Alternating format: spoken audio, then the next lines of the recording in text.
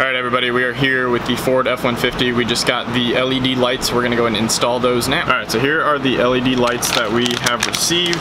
They are a set of 5 meters of LED light, white LED light. They are non-waterproof, which is fine because it's going to be under here. And they have an adhesive backing, but we're also going to put zip ties around them to hold them up just in case, because I've dealt with a few of these LEDs and the adhesives don't really work most of the time. So we'll go ahead and install these. I think Tozie's going to help us with the install, unfortunately. I'm just kidding. Tozie's a cool guy. So we'll get this installed.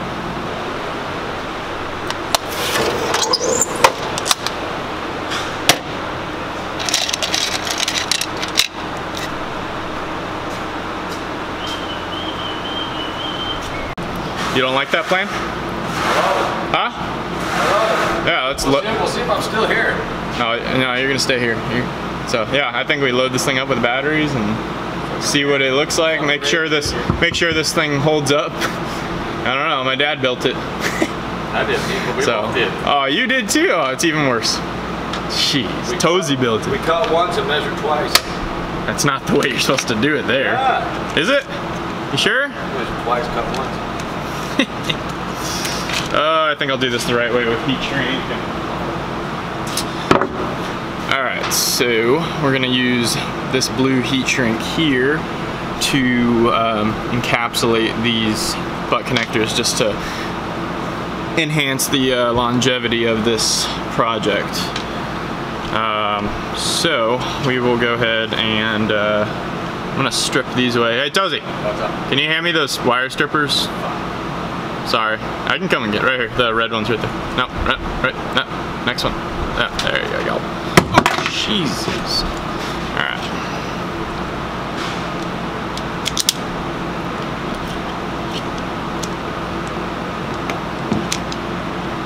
You ever seen a pair of strippers this nice? No.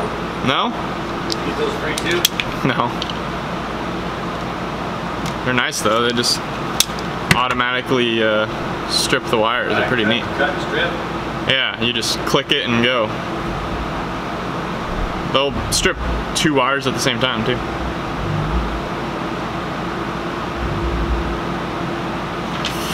Alright, so we got our 2 wires here. Focus. Got the 2 wires. I'll go ahead and put one of them in. A little long, I think, so we'll bend it back like so.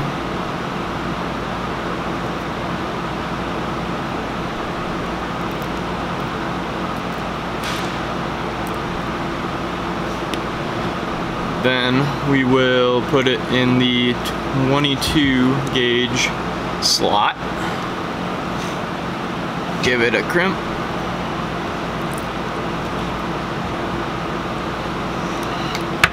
Little tug test. This looks good to me.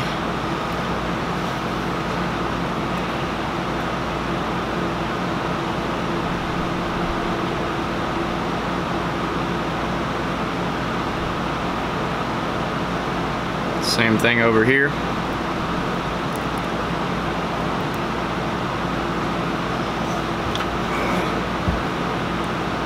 (22 to 14). Crimp. Solid. Alright, now we will cut down this heat shrink to go over the edge here, and then we'll leave some room over here to go over the other.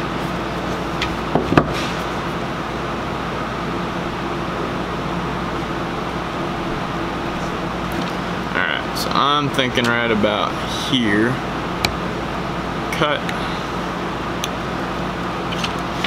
So there's one. Slide it down to here, and then we'll take our other one and we'll cut it to a matching length.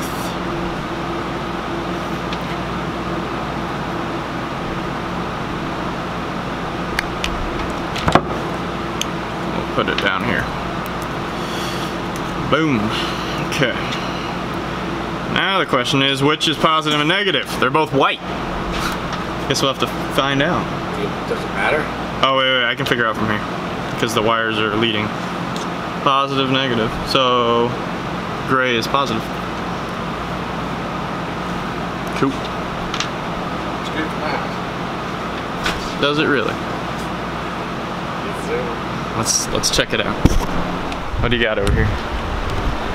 Are you doing custom sticker work over here? Straight with not a bubble in it.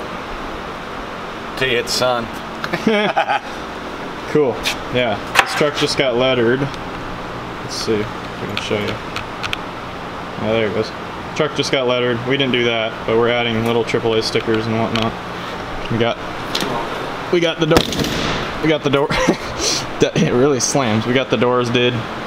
Doors did. We got the doors did. Doors done. Doors did. That's what I go to college for. Doors did it, did it? Got a Plaza Towing back here, and then same on the other side. Alright, now, hopefully we have, well, that worked.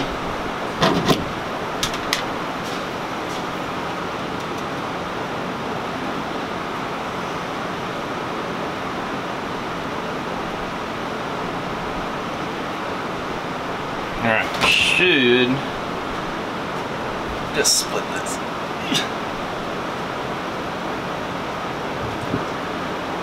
Where'd the strippers go? Where's your tool belt? My tool. Non-existent.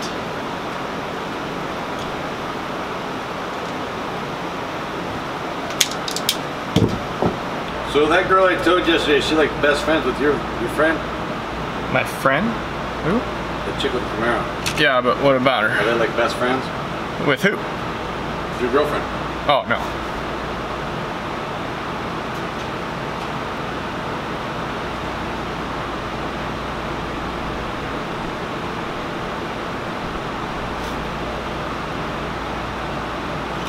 Alright, all wired here, and then we flip the switch, and we got lights. So, put the heat shrink on. Oh, the heat shrink fell off. Look at that, fell off. Gee dang it. You didn't heat it, that's why.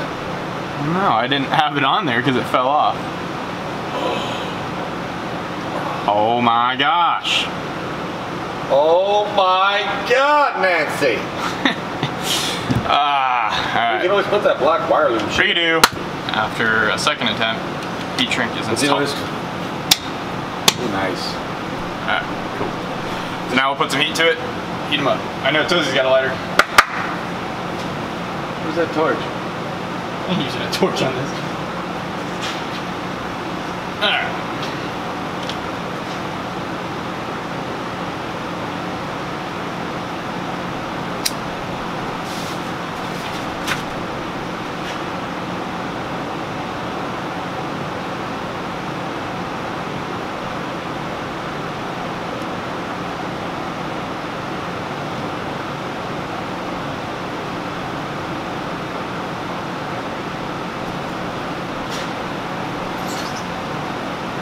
A little bubbly.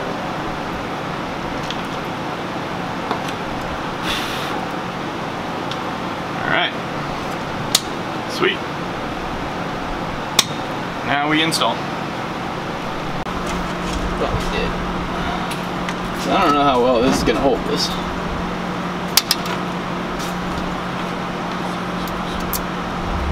I just realized how thin these are.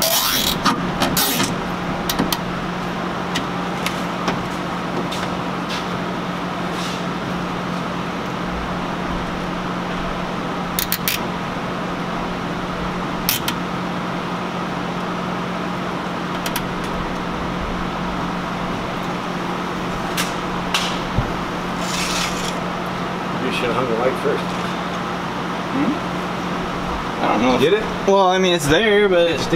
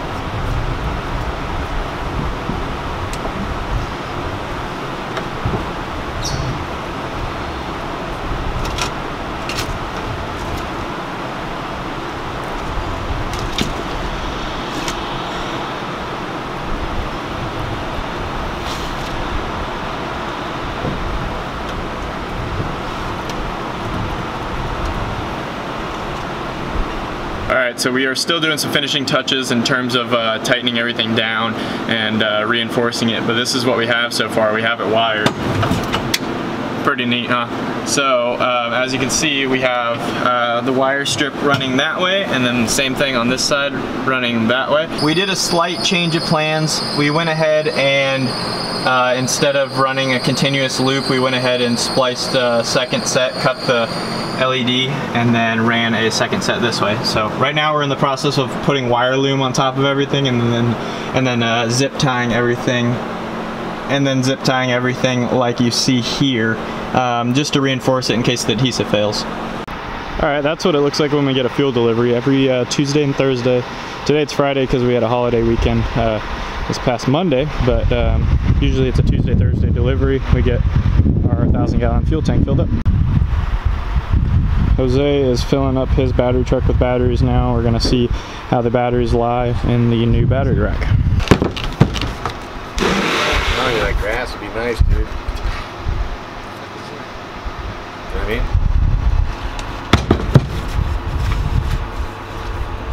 What do you think about that? Did they make that too big? A little bit. Yeah, we can move stuff. Well, he's just got to puzzle it in. But it might actually work okay. How many of those do you carry usually? Well, this is a one H8, H8 AGM, H7. H7 AGM. So all the H series, they're bigger batteries, is that what it is? Yeah. No, it's just yeah. Well, no, the H6s are not this big, but it's the we have 6, 7, and 8s. They all have AGM batteries now for the newer vehicles. I wonder what this one takes. I think it takes an H6. Yeah, it's a bigger battery on this. The H8's the biggest one though. This is an H7, so.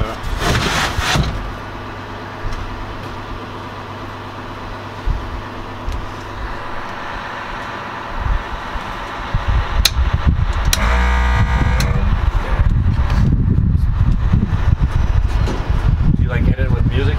No. Well, you have your brother spin some music for you.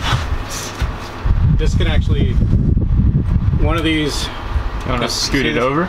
You can scoot it over, Well, and then figure out what you want to do, and then we'll move them. Fit one more there. Figure out what you need to do, and we'll move So then I can have the H8 regular AGM, H7 regular AGM.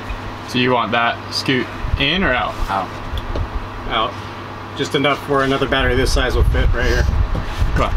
Because one Unless of these, you want to go like, that way. you can move this one this way, because see how small this battery is? Let's do it that way then. So I can put more smaller batteries here because these are heavier Let's do it like than that. what's going to go over there. I want to kind of balance the weight. Alright, so let's open that up and then we'll scoot it. So kind of trial and error with this new system. We're going to scoot that one over to that way to get more room out of it. Matter of fact, I'll put them here so you'll know.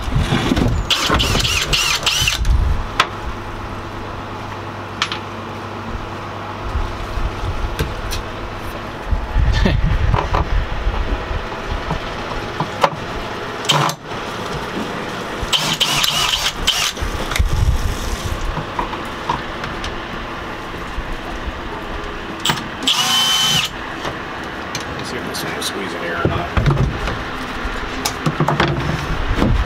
Nope. It's just gonna have to be those two then. How much do you need? Well, Put a smaller battery there. I don't think there's any. Actually, I could put one of these, 51, because these are to the 51Rs.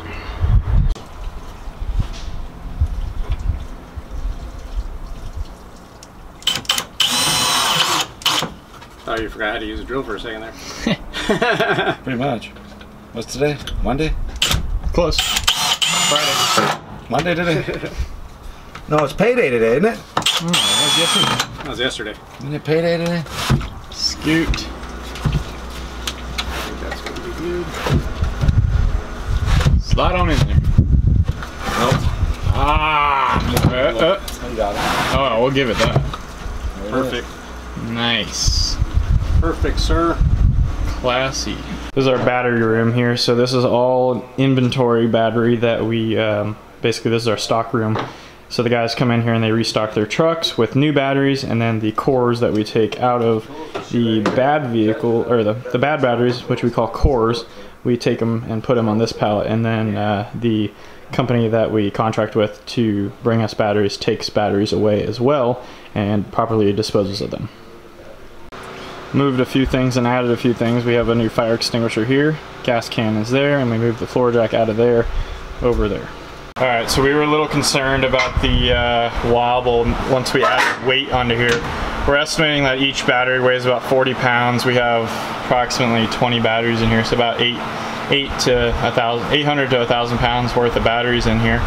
And when we were a little concerned about the wobble, so we added these braces here to support that. So now we're gonna take it for a test drive and see if anything falls out, if this breaks or anything like that. So we're test drive time. All right, bump test. Felt pretty good. U-turn test. Once traffic clears.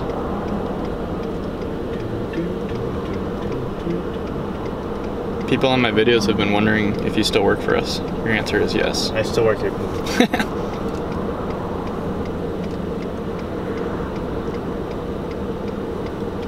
Alright, here we go. Oh, I heard something. Hopefully it was just a battery like shifting from one side to the other. Alright, we'll see when we get back to the yard. Alright, what a coincidence. The other F-150 just showed up with its new topper on it. A little different style. We had to go with what we could find. So, yeah, we'll check that out here in a second. Alright, moment of truth. Oh. Nice. Still looks good to me. Everything's solid, nothing buckled. Batteries aren't sitting down here in the center tray. Looks like it's a good one. We'll turn the lights off and get this unit on the road. Alright, so we have the ARE top over here, and then we have the Snug Pro top here. So, like I said, we had to go with whatever we could find because everything's 5 to 6 weeks out, and these truck purchases are kind of last minute, but we'll make it work. But anyway, this one's pretty nice. It's got double doors back here. The downside to that, I guess, is that you have to remove the tailgate, which they did. I guess it's nice because you have all this open space here. This open space. One of the downsides is the backup camera is removed, so we could potentially add one into this little gap here, but since the backup camera is incorporated into the tailgate, we'll have to figure something else out there. And then I don't really know what we're gonna do in terms of battery storage on this truck, but as you can see, it has these deals here instead of open access into the top. So Roberto's getting ready to head up to Banning with the truck and trailer, so he's heading out. So one of the features that I was talking about with Alex that I like, and I didn't even know it was a feature on this one until we got it, but it's got a rear facing window so you can see all the way through. That's pretty neat.